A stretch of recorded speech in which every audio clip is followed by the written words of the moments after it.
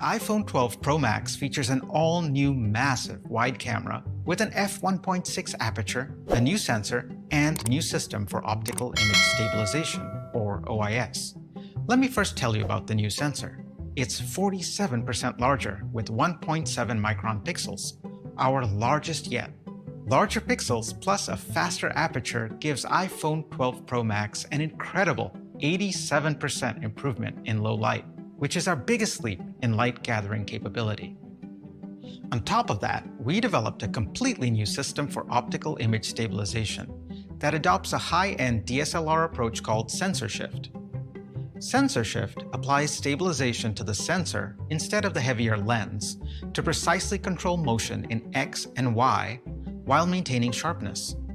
This cancels both low and high-frequency disturbances like hand movement or vibrations in a car. In addition, the OIS on all our wide cameras this year can now make 5,000 micro-adjustments per second, which is 5 times more than last year. Along with motion processing advancements, we get stabilized exposure times of up to 2 seconds in low light for handheld shots, equal to a full f-stop increase in light gathering. This sensor shift system is unique to Apple and helps people capture everyday situations with extraordinary images.